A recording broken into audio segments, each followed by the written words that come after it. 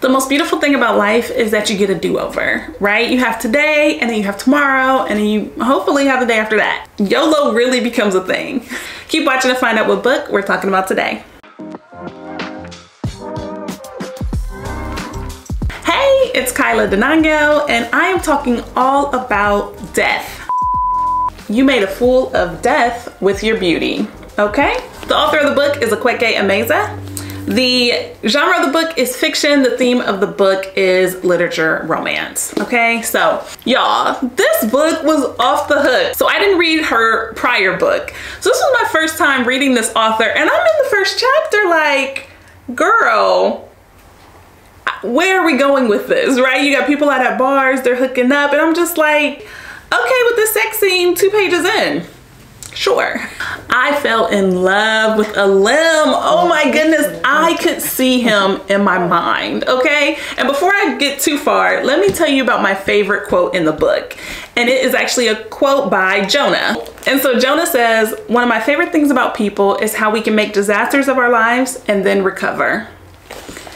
Now, you have to read the book to find out why Jonah is so important, okay? But we're following the story of Faye, and she's dating, and then she meets this absolute love. And, you know, you have your usual conflict. It actually was very abnormal. But you have a conflict, and I kept going back to this quote because Jonah's like, you can make a complete disaster of your life, and then you can recover.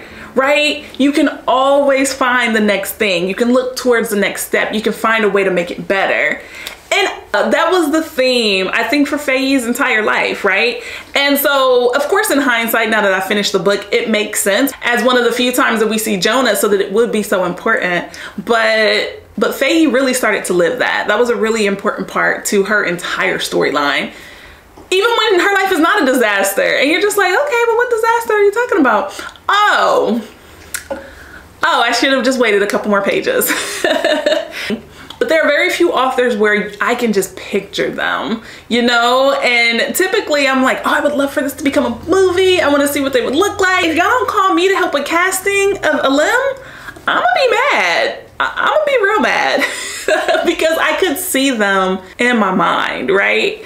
So you do eventually go from Brooklyn to the tropical, the sun-drenched skin, all of the stuff you're seeing here on the cover, but you just gotta be patient, right? And I'm still not sure of the title. You made a fool of death with your beauty. There were a couple of images of death in the book, and I'm still not quite sure. I would love to attend an author's session or an author's like tell-all and have Akwaeka talk to us about the title, because there's a couple interpretations. I'm gonna just leave it like that. And another book that has a title that can be left up to interpretation is We Are Not Like Them. So I'll see you in the next video. Bye.